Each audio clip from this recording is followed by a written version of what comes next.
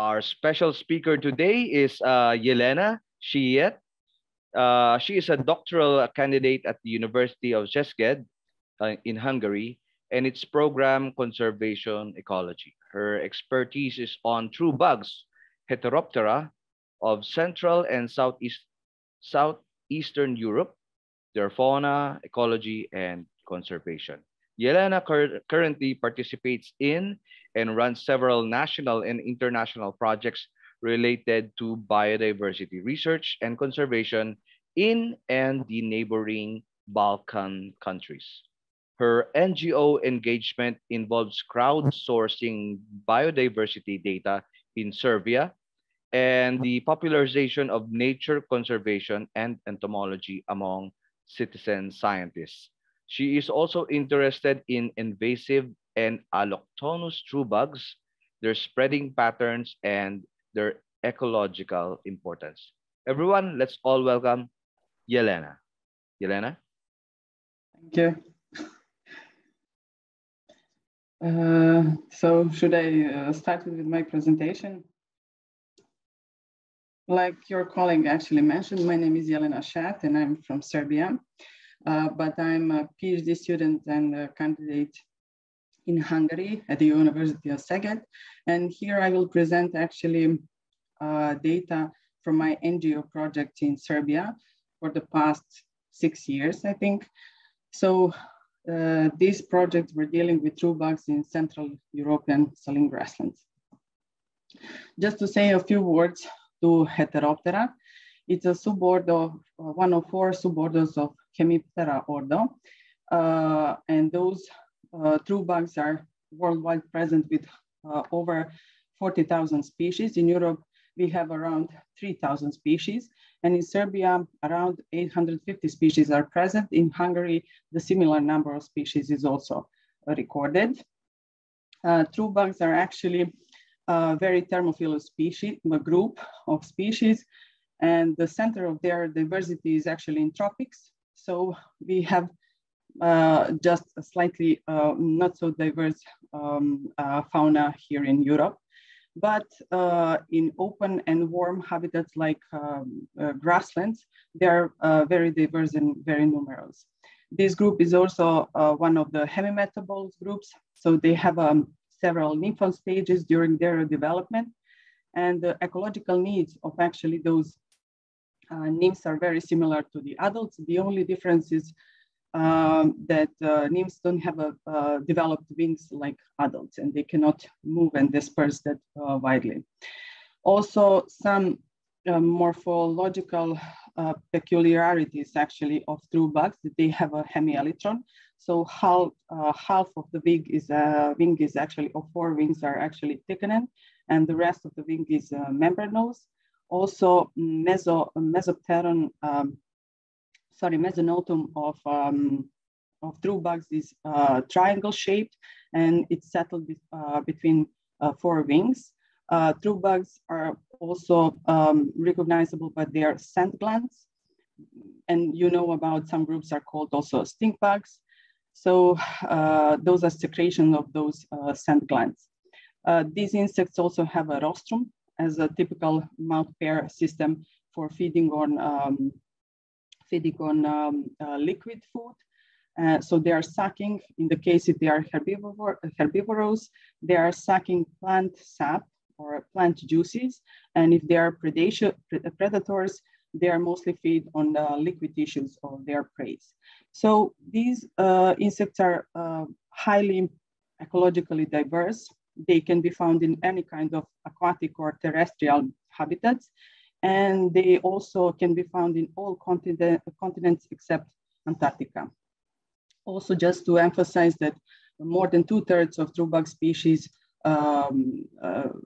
identified are actually in the world are actually herbivores. Just a few information about the saline grasslands. They belong to much broader Eurasian steppe. This Eurasian steppe belt spread from Hungary on west to China on east. And this belt is long almost 8,000 kilometers. So this westmost part of Eurasian steppe is actually settled in this Pannonian plain or Great Hungarian plain, and in which center is Hungary. And we can see that my country, Serbia, just by its northernmost part belongs to this biogeographical region. And by this green square, you can see where is the Central Europe situated, and in its southern and easternmost part is also Pannonian region.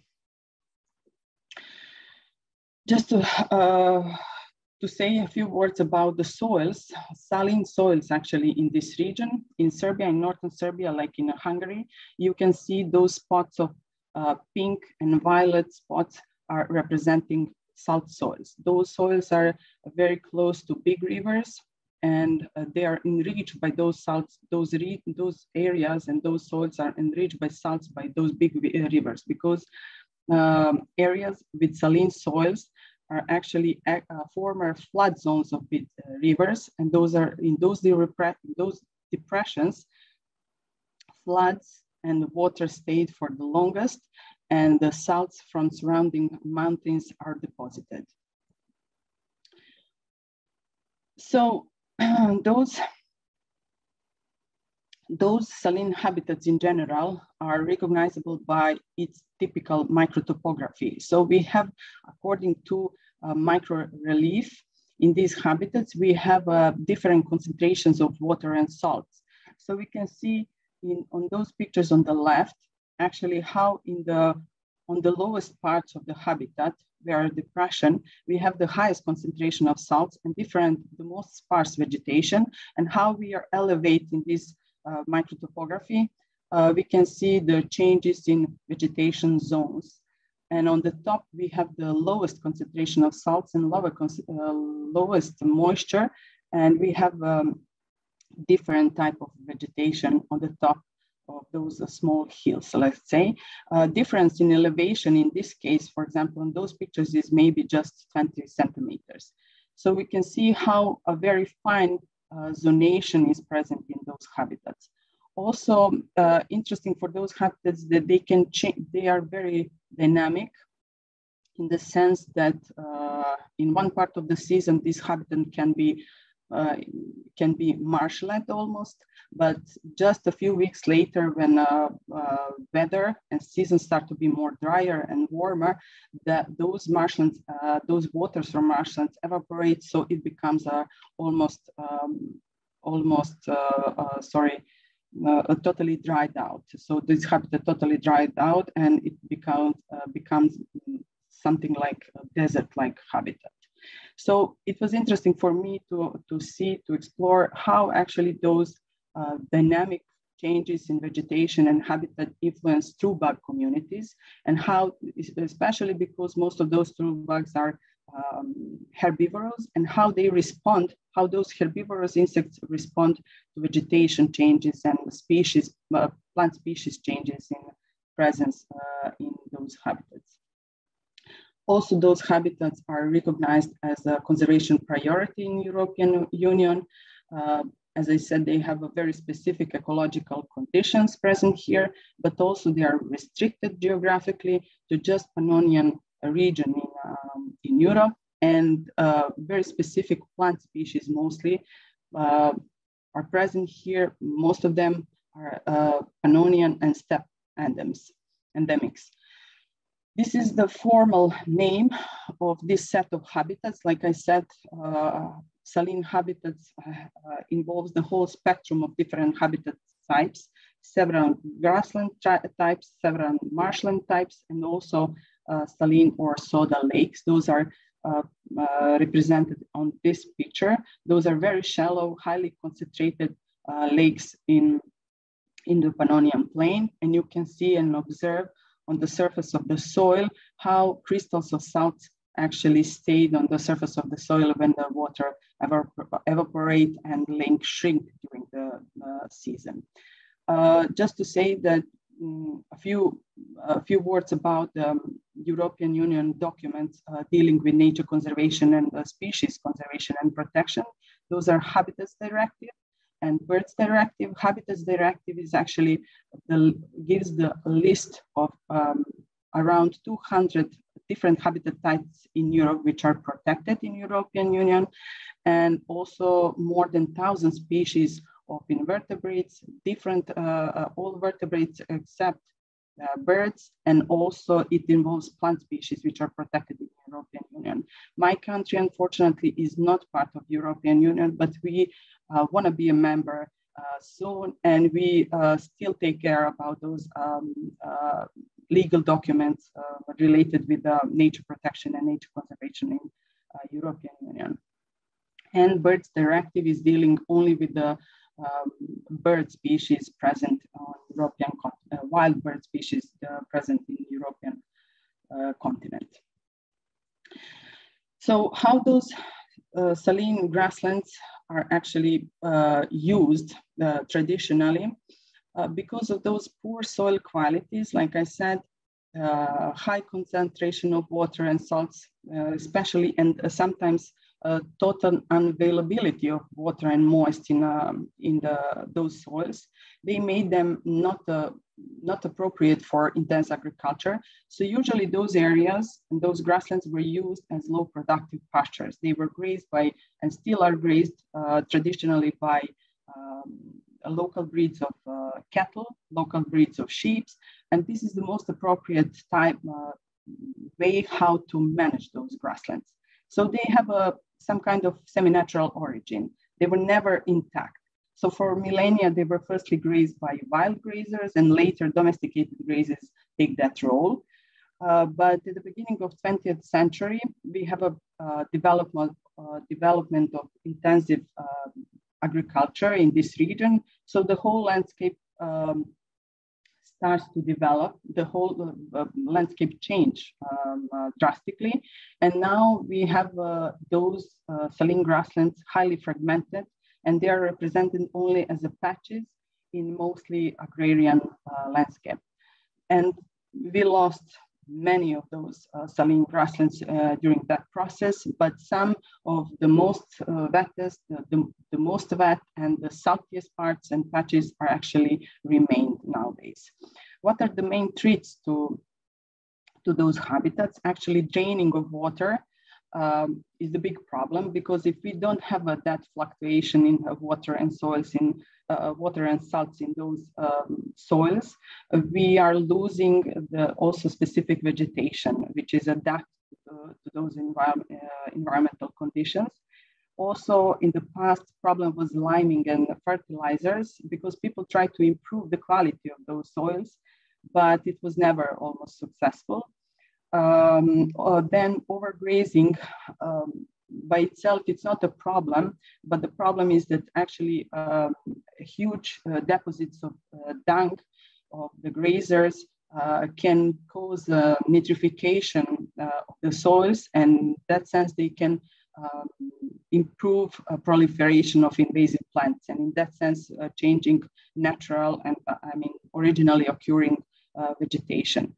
As I said, those poor quality soils are considered as useless during the history, so they are usually used especially in those more wet parts as for fish to install and to make fish ponds in fishery and fish production, and also they are used as unfortunately sometimes as landfills and dump sites.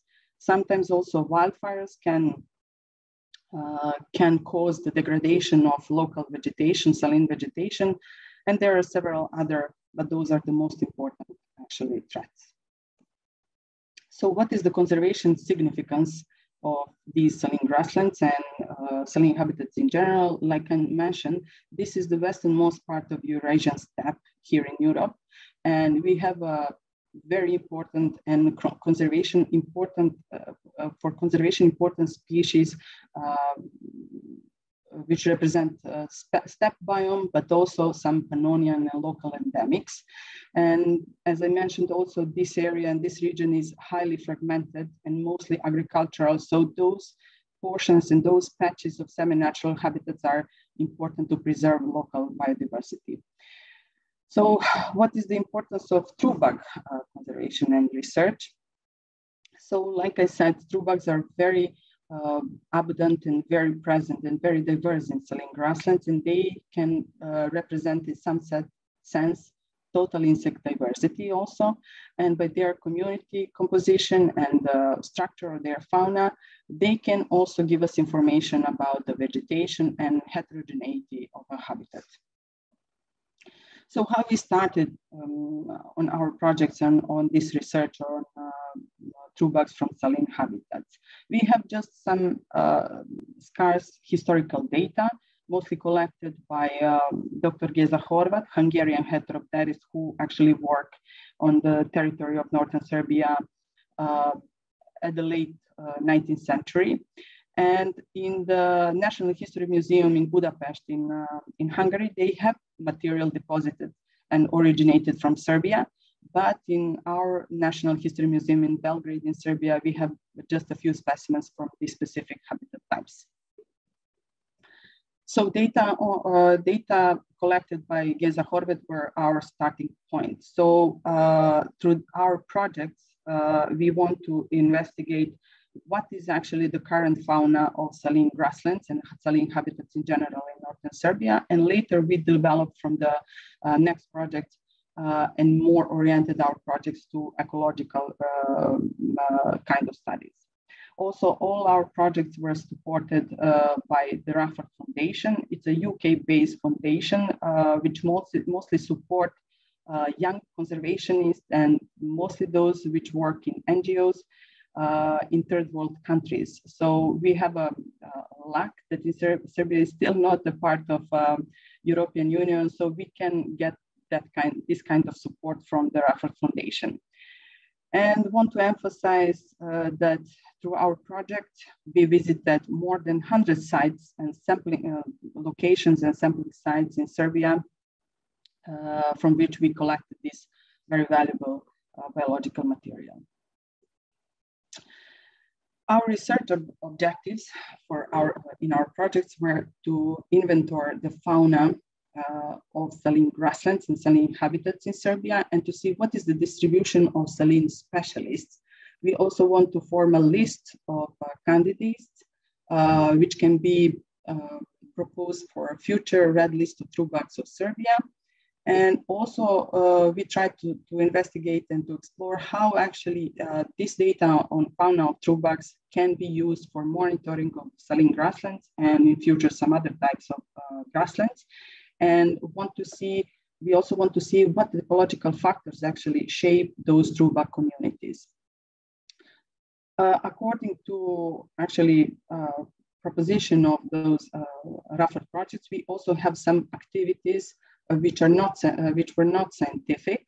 So we worked a lot on popularization of entomology among biology and ecology students. We want to actually broaden our team of true bug specialists, which can continue to work on true bugs projects outside of those projects on saline grasslands. So we want to actually recruit new students which can be equipped with the knowledge on the true bug taxonomy and true bug fauna in Serbia, and which can develop their own ideas and projects on true bugs. We also worked on raising awareness and to emphasize how important are those habitats and their biodiversity in our country. So the results of our research were that we actually in total collected 231 species of true bugs, and 210 species are terrestrial. Like I said, our first project was actually focusing on we're not focused on any kind of habitat type. We just look for, we collected from any saline habitats, also marshlands and saline lakes. But later we focused on terrestrial habitats, specifically on those saline grasslands and pastures mostly. On the right, you can see the Hydrometra gracilenta. It's a species which is it's a very rare species in Europe. It's an amphibian true bug. And besides this one, we also had 7 more new records for Serbian fauna, and they are listed here. Besides those new species for our fauna, we also had 7 rediscoveries, and 4 of those 7 species are actually rediscovered after more than a century. And like I said, we want to explore also the distribution of saline specialists. Saline specialists were considered as a species which are related only with these habitat types in our country. And those saline specialists are actually divided into 3 groups. We had a trophic specialist. Those are Solenoxephus, B picture and F picture. Those are Solenoxephus fuscovenosus and Antimynia varicornis. Those trophical specialists are related with the specific host plant.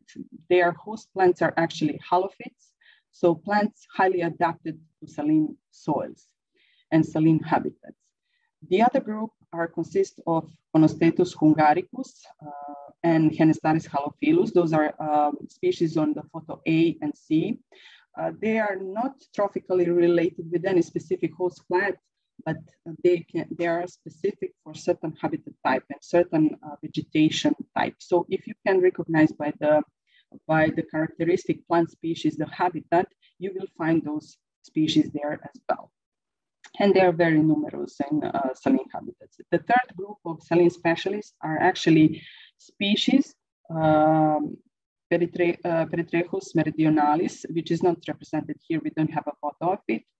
Then Ligiosoma anatolicum on B photo, and on the G photo, Crispinus angustatus. Those 3 species are actually species related with saline habitats in this region. So outside of this region, they're also related with saline habitats, but of different types. They can be found in coastal vegetation of Black Sea and Mediterranean Sea. So those are the closest what we get here in inland saline grasslands. So besides those saline specialists, we want to propose the list of future true bugs, future candidates of true bugs, which can be presented in national red list of true bugs. So besides saline specialists, we involve here all species which have some kind of conservation status by IUCN evaluation in other Pannonian countries. But unfortunately, Hungary and Serbia, we don't have a national red list. So any of those species listed here are already protected or present in any kind of highly protected species list in my country or Hungary. Also, we want to involve in this list rare species. We considered and defined as rare are those with the maximum 3 records in Serbia by now, outside of saline habitats too. So everywhere in Serbia, if they were recorded more than maximum 3 times, they are considered as rare. And we had 12 of those species we recorded in our saline habitats, and which can be considered as a candidates for a red list in future. So why true bugs are potentially good by indicators? Like I mentioned before, they are highly numerous. They are very diverse in saline grasslands, and by this, that means that they represent very important food source for many predatory invertebrates, but also small vertebrates. So they have an important role in food webs too. They, by their fauna and community structure, they can give us information about the quality and authenticity of the vegetation and habitat. And like I said, any change in habitat, especially if it involves in vegetation, these communities respond very fast. Also, in these habitat types where we don't have many flowering plants and flowers are very scarce, we don't have pollinators. I mean, pollinators are present usually in the spring season, but they are very, very just present with a few species. So we need to involve a new bioindicators which can represent actually diversity of those habitats. Also, collecting methods for true bugs are very easy and very cheap actually to conduct.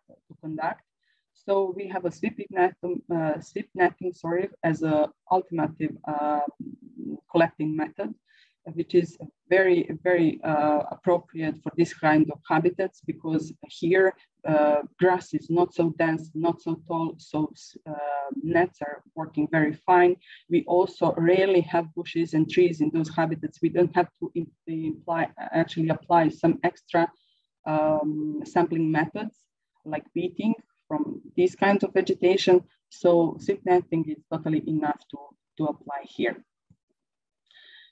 So we want to, through some small analysis, we try to see what ecological factors in general shape those true bugs communities. So we can see on those graphs on the right, actually how seasonality can influence species richness and abundance of true bugs. We can see that May is the month in which diversity of true bugs in those habitats actually is the richest. So in May, why is that? Because in May, we have those grasslands are flourishing with diversity of plant species, and the grasses are still fresh. So a lot of grass feeders are present only in those few weeks in May and sometimes in early June. Later in season, actually, those grasslands are drying out, and those food sources are unavailable anymore. And most of grass feeders, especially true bug species, disappeared in the rest of the season. Also, some tropical specialists, saline specialists, are present in springtime, and there are one species like Solenopsiphus fuscovenosus. We saw the photo of that species before. That species is actually characteristically autumnal fall species, autumnal species, sorry. Also, we can see on this graph on the left that by that dissimilarity among sampling sites was higher in the early season in May than later in season, when actually fauna is very reduced. And for example, in July, you can see the lowest number of species is present, and those sampling sites are more similar to each other in this month. Also, we tried to analyze how landscape factors and habitat factors actually can influence true bug communities. So we measured a landscape heterogeneity by involve the Shannon Biodiversity Index, which is usually used to calculate diversity in certain group of plants or animals. But in this case, we use the percentage of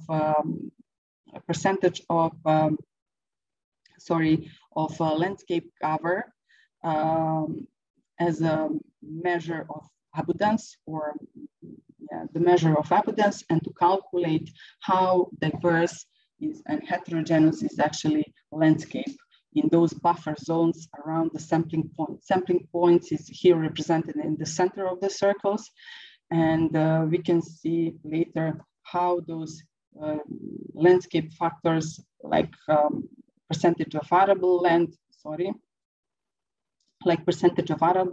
and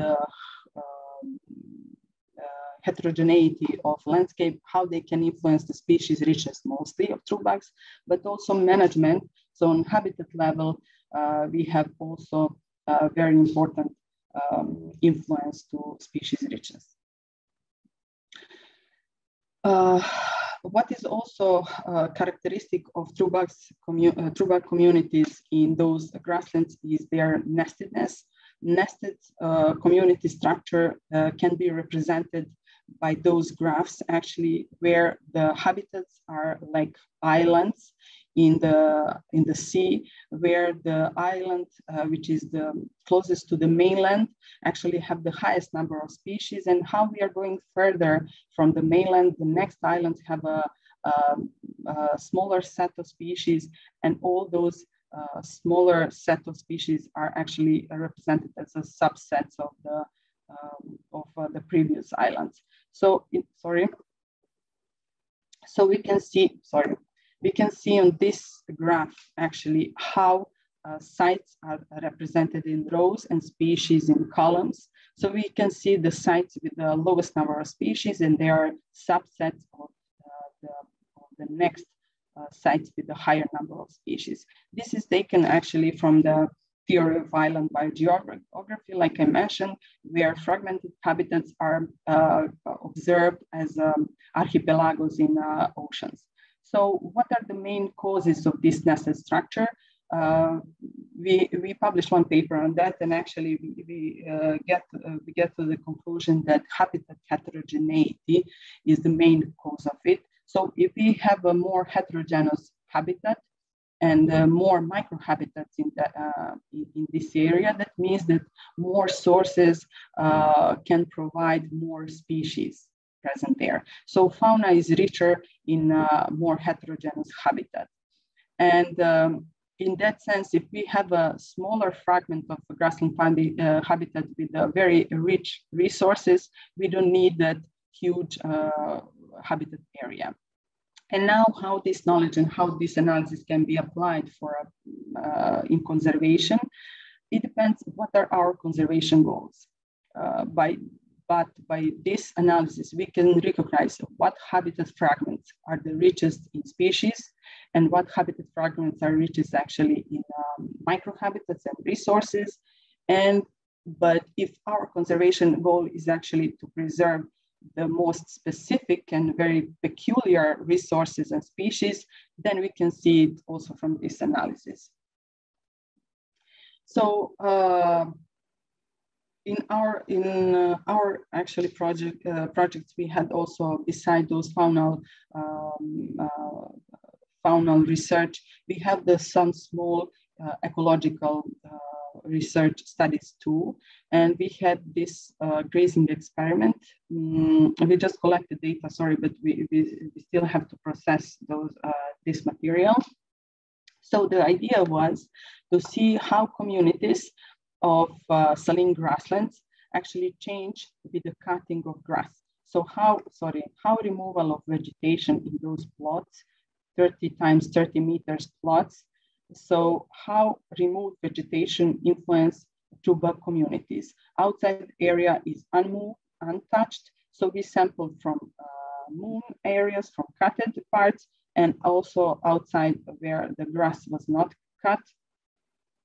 And we want to say what are the differences in those communities. We also installed ambiental data loggers in those sampling sites. Every time before we sampled, we put them like 24 hours before sampling to measure local humidity and temperature in those microhabitat actually climate.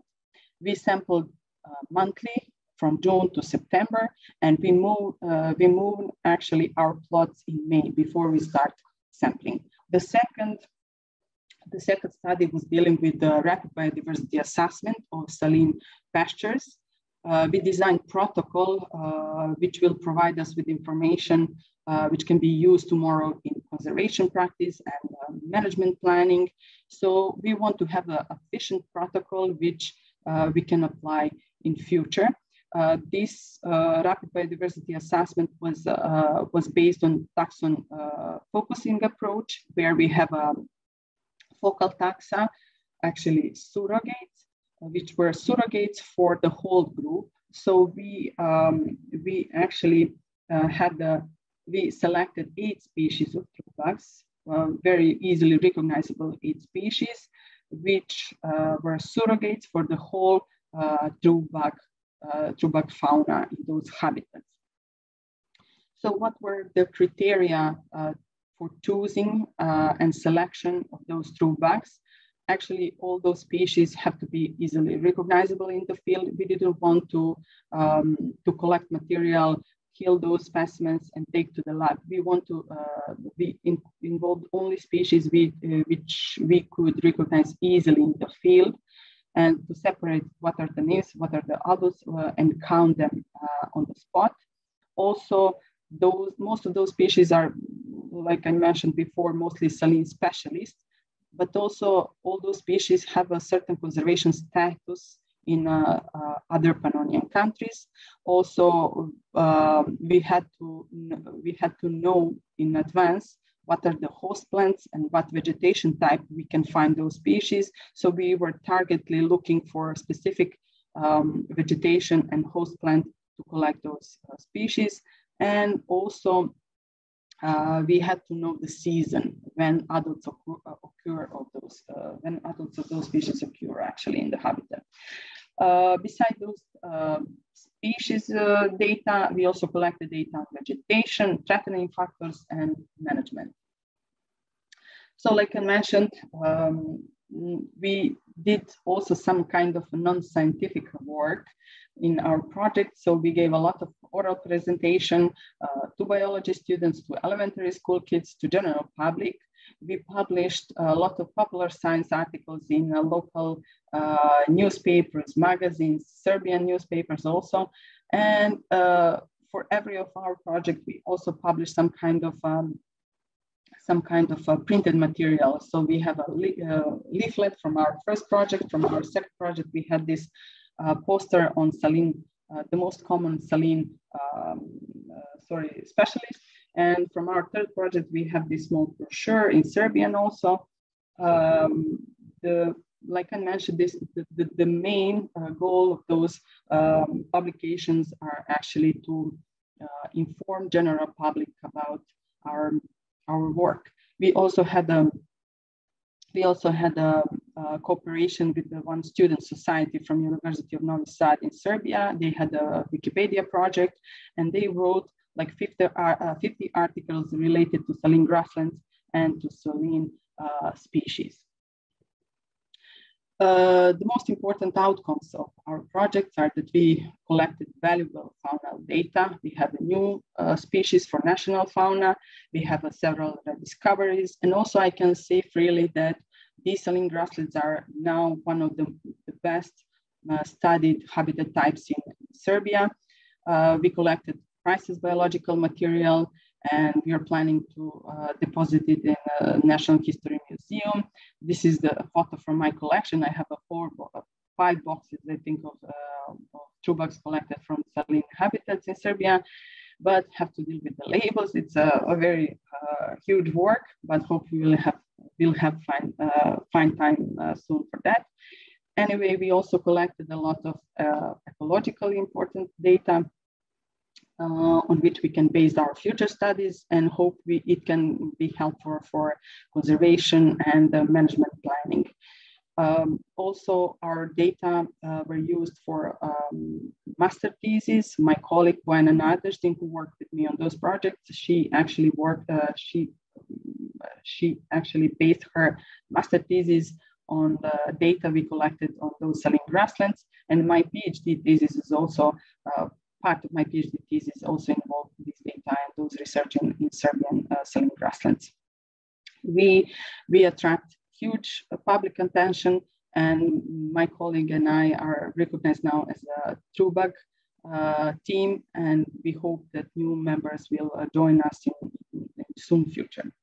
Just a few words, I will tell you about my studies in Hungary. Like I said, I'm a PhD student at the University of Szeged in Hungary.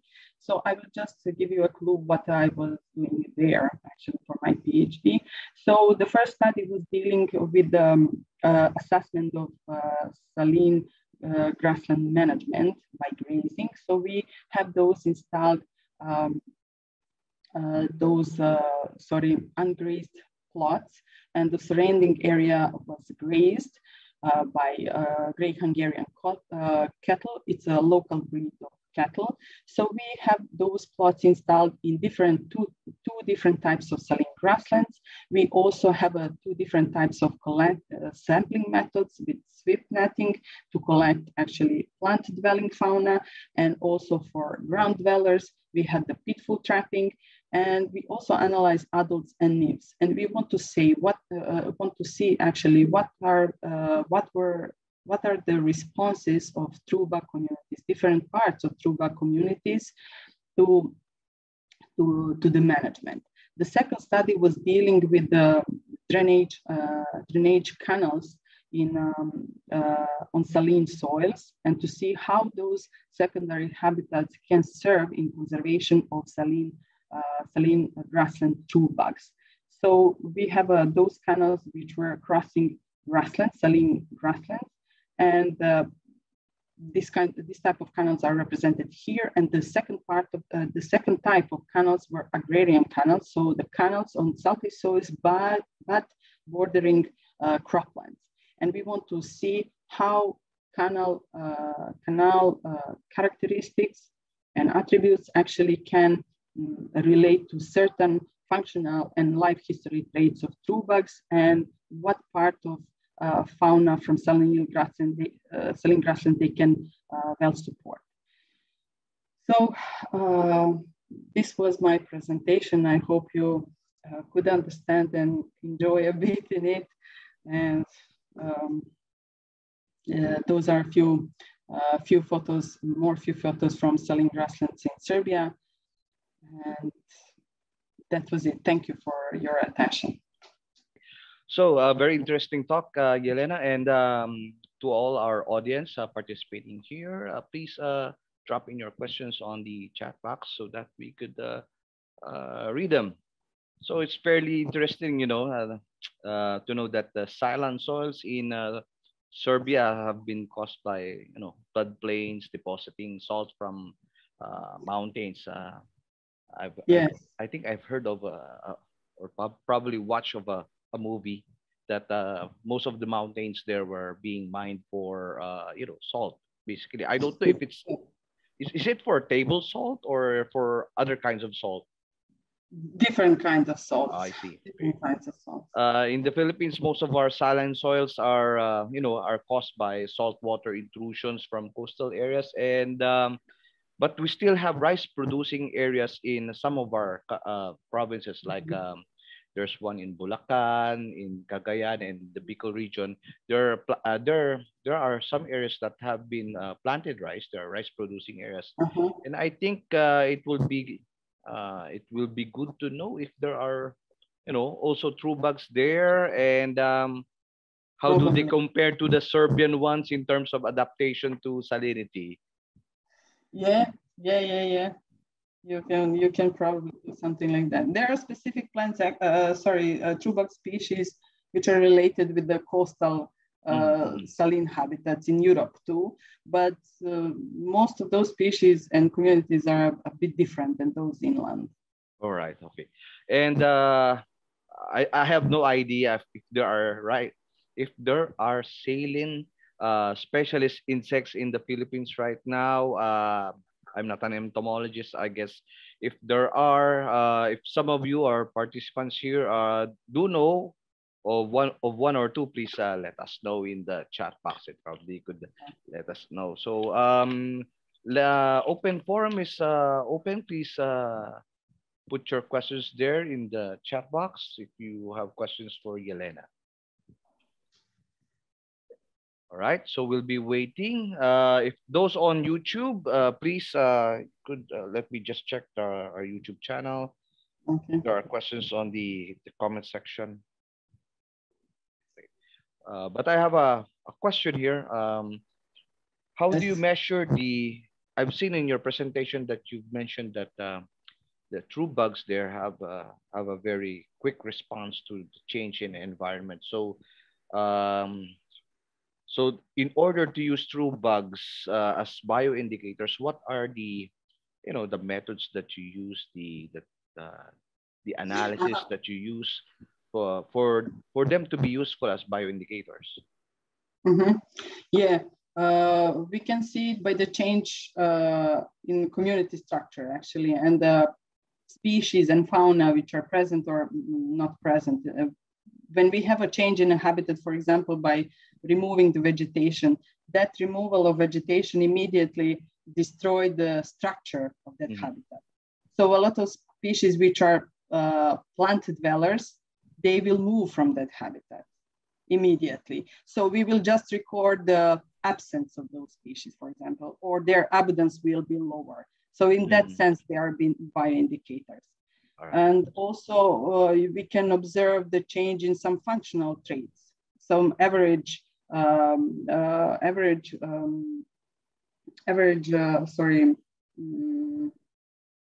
functional trait attributes. For example, we will have a less dispersed species present in those habitats which are highly disturbed, mostly ground dwellers, which are not very good flyers, for example, or species with a bigger body size will be present in highly disturbed habitats or something like that.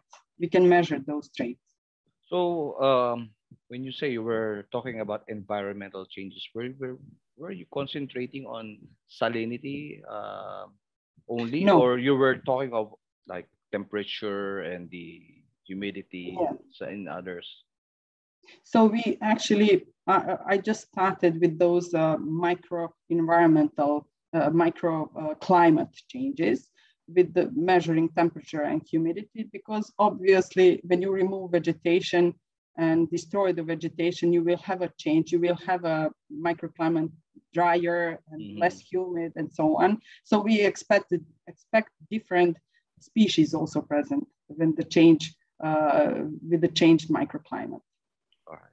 We have, it's not a question, but it's a message from Christian Lucanias, who's a junior entomologist here. There are saltwater species of water striders here in the Philippines, and they are mostly coastal species.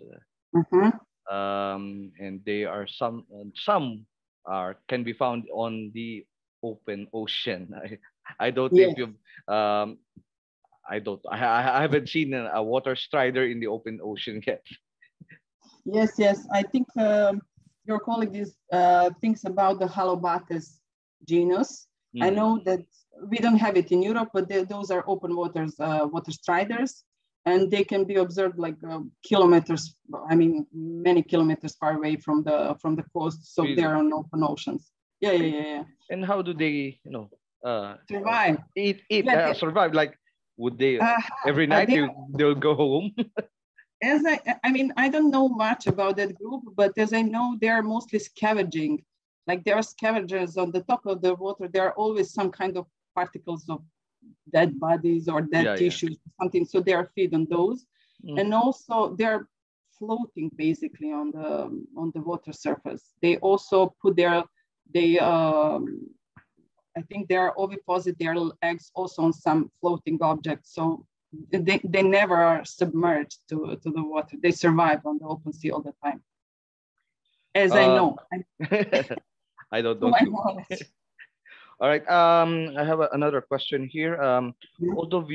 Although you're still gathering data on the your project grass cuttings as an alternative, to grazing. Do you have any initial findings or inferences about what are you going to expect? Yeah. Like I mentioned, we expect that with the management and the less structured habitats, how we use this vegetation, that we will have less diverse communities, so less species present. Also, that those communities will be mostly drought adapted, and that they are probably, like I mentioned, less dispersive, or even to expect more invasive species and more generalist type of species, less specialist in those disturbed habitats. Right. And you've mentioned earlier you're using the TrueBugs as what we call this for rapid biodiversity assessment. Yes. So do you think that methodology, the one that you've shown in the picture, can it be easily adapted to other possible insect indicators? Probably yes. If you have a good knowledge on fauna, local fauna on that group, and if you can identify those species easily, but you need the experts sometimes.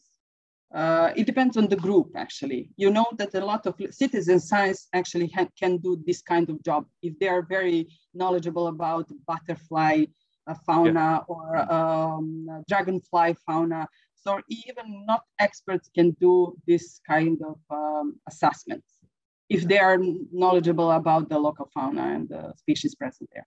Right. I'm not quite familiar about targeted taxons being used for a biodiversity assessment because based on my work here at the museum, I'm just used to seeing people doing the general, the very basic biodiversity assessment, just seeing what's out there and what can be seen. Yeah, it's actually very useful, especially for some very sensitive butterflies. Mm-hmm. So butterfly species are excellent for using this kind of assessments. And you've stated earlier that you have 8 true bugs which you use for bioindicators. Do they have to be like present all the time, or for example, no, just one and then you use that for your indicator? Yeah. Would there be a possibility that you'll have more in the future? In what sense more? More true bugs more true bugs that will be included as part of your indicator group. Yeah, why not? But we chose those species which because they are very easily recognizable. They are big enough, for example. We cannot choose some very small species like 2-3 millimeters long, right. Which we cannot identify, I mean, without microscopes, stereo microscopes. So we need something bigger, very easily recognizable with some very characteristic morphological features we can observe by our bare eyes.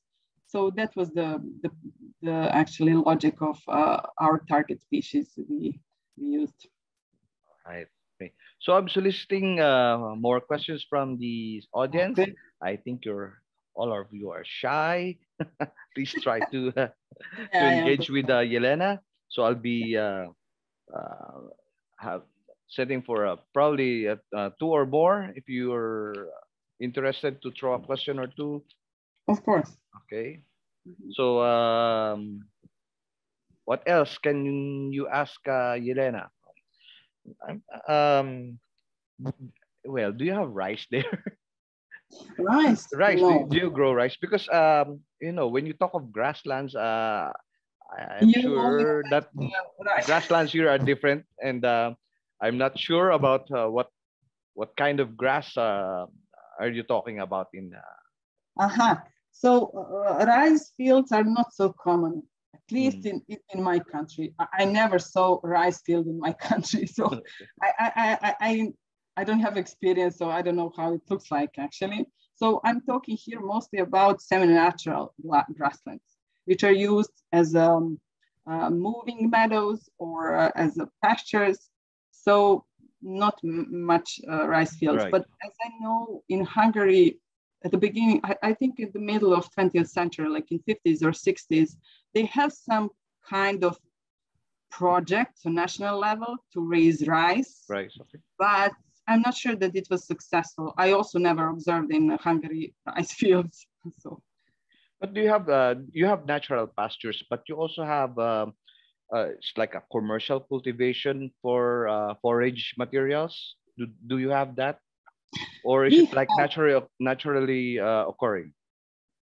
Not naturally occurring, but yeah, people are planting certain forage for cattle, for example. But mostly, I think in my country, pastures are still rich in grasses, so they don't have to be like cultivated or something. I know that in Germany, they, for example, use fertilizes their pastures or something like that, but I never heard that something like that was applied in Serbia.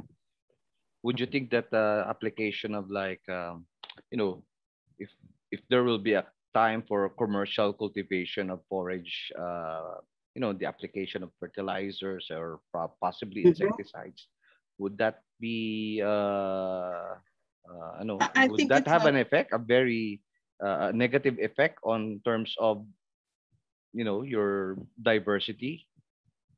Probably yes. I follow actually some of those studies in Germany where they have those highly cultivated grasslands, And I think they observe less diverse communities, especially specifically of true bugs, because I was following those studies on true bugs. Yeah, they have those highly less diverse, and the fauna is very actually scarce there and very not very interesting. Just general species are present here. So. I'm curious whether there is a difference in the grass composition, like those that are located near rivers, as you mentioned, because some of the steppes there have been floodplains, and those which are possibly higher up in elevation. Are there differences? And if there are differences in the vegetation, in the grass composition, are there differences also in the insect communities?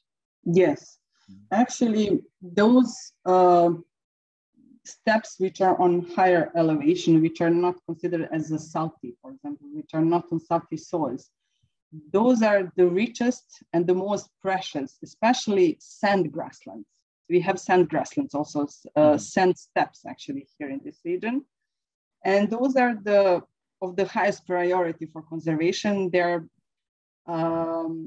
actually have the highest species richness in plants, in insects, in vertebrates, and all other possible groups. So sand areas are considered as the most precious, because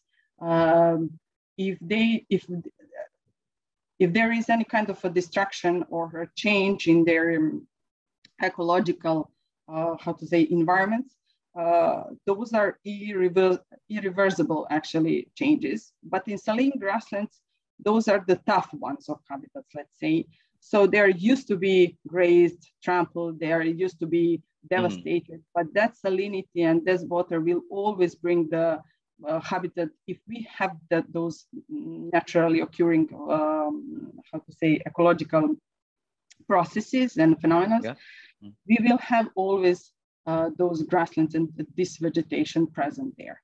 But with the sand grasslands, the problem, I think, with the steppes on sands, if their soil microbiome is destructed by fertilizers or pesticides, you cannot bring it back, actually.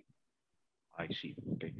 We have one question here from Diane Renis Java, and she's still a student, and she's not quite familiar with insects. But her question is: are there possibilities for the true bugs that you have mentioned to infest and cause damage to other habitats? Those true bugs I was talking about, no, because they are habitat specific. So rarely they will go to another habitat because they don't have a food source there. So yeah, some general species are present in saline grasslands too, and some of them are considered as agricultural pests, but their abundance is very low. So they're not so important for local croplands, for example. Probably their numbers are much higher in the local croplands. So, but I'm interested to know, are there instances or studies that they have seen that some insects are not specific to saline soils, start to intrude or become invasive pests on that specific habitat? Are there situations like that? I have a knowledge only about, I think, 2 aquatic true bug species, which became, those are allochthonous species, and I think they're from Northern America or something like that. So they're invading those coastal areas of Europe or Southern Europe, and also one species we have highly present in those salt lakes in Hungary and Serbia. That is Mediterranean Sea typical species, but now it's inland too. So do you think they will become, later on adapted to saline environments? I'm not sure, because saline habitats are very extreme. very extreme habitats. And I think that amount of drought and the dryness, it's not very pleasant habitat for most of the species. They will look for something more subtle, for something more humid type of habitats, or grasslands maybe, if we are expecting some invasives. But most of our invasives are in urban areas, and they are related with the greenery of the urban areas. Okay. Our second question from our audience is from Dino Pabilico. He's a biology student from UP Manila, and he's asking what are the parameters to consider for habitat suitability assessment of true bugs, possibly specifically on saline soils, and maybe if there's a general perspective, maybe you can say that. I'm not sure what is the question. Again, what are your parameters? What are the parameters to consider for habitat suitability assessment for true bugs? Like okay. So what I consider as a suitable saline grassland habitat. So there are specific plant species which only can thrive on salt soils. So based on this vegetation, I can actually recognize the proper habitat type. And if we sample true bugs in those habitats, we will see that we will find or not find some saline specific related true bugs. So vegetation is actually the key. And do you have like host specific true bugs that yes, they won't go to other grassland species? Yes. Okay. I mentioned those trophic specialists. So those species are those two species I mentioned in my presentation. I can show you the photos. They are related with the specific halophytes. So plants which are adapted to salt habitats and salt soils. And they are feed only on them. When you see the host plant, when you find the host plant, you will find the bug immediately. You don't have to look anywhere else. And if you try to find it somewhere else, by my experience, I never found those trophic specialists outside of their host plant. All right. Okay. So, do you have more questions for Jelena? I'll be waiting for the last one before we conclude. All right. And let me just put in here the chat box, the link to our evaluation form. So I'll be counting up to 10. If you don't have any further questions, we will be ending the open forum, and then we will proceed to the closing program. So again, I'm posting here the link to the evaluation form. If you want to get a certificate of attendance, please click on that. So I guess there's no more questions from our audience. Again, thank you, Jelena, for that very interesting presentation. And it's nice to see other, presentations coming from the different parts of the globe. And we thank you for, accepting our invitation to be our guest speaker for our biodiversity seminar today. It was my pleasure to give this lecture. I hope I can help. I can give some similar presentation in future. Yes, in the future. Yeah. And for the audiences who are kind of shy, if you want to email Jelena in the future, if you want to ask some questions, or maybe you're interested in studying in the University of Szeged in Hungary or in Serbia, just maybe Jelena can share her email address. I will give you my email, actually. I will share my email, so you can write me on this email. I will, all right. I would like to reply. All right. And while she's doing that, let me just share my screen. Finally, on behalf of our director, let me give this certificate of appreciation to our speaker, Jelena. And it reads, certificate of appreciation is awarded to Jelena Šeat for serving as resource person during the UPLB Museum of Natural History Biodiversity Seminar on True Bugs of Central European Saline Grasslands, held 21 of April 2022 from 3 to 4:30 p.m. via Zoom, and it's signed by our director, Dr. Marian P. De Leon. So congratulations, Jelena, and outstanding Thank you presentation. once more. Good luck to your research endeavors. Finally, please, if you're interested, just visit our website. It's mnh.uplb.edu.ph. You can email us at mnh.uplb@up.edu.ph. We have a lot of social media, Facebook, Twitter, YouTube, and Instagram. Just like, follow, subscribe us using the look for the handle UPLB Museum, and check out our articles at Wikipedia and TripAdvisor. All right. So again, thank you very much to all our participants. Our next webinar, I think, will be on possibly 2 weeks from now, and we will have an ant ecologist, Dr. Diane Aguilon, as our speaker. So please stay tuned to our Facebook account, Facebook page, and just wait for our announcement. So maraming salamat po and keep safe. Thank you very much, Jelena. You're welcome. Thank you for having me.